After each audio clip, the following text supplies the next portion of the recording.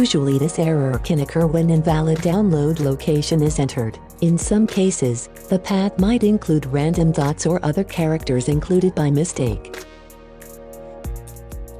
Let's examine the destination folder properties first.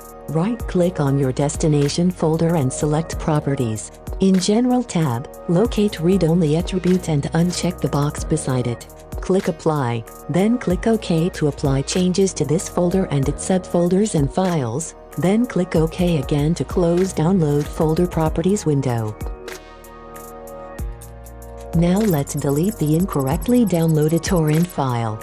Right-click on your failed torrent, select Remove and Option, then select Delete Torrent plus Data. After that, click Yes to confirm the action.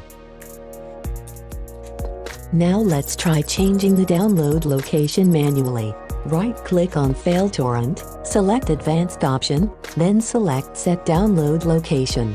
In newly opened window, select your download location. In this case it is Windows default downloads folder, and then click Select Folder button. Now right-click on the failed torrent again and select Start option. If everything is alright, your download should start momentarily. Thank you for watching. Subscribe for more videos.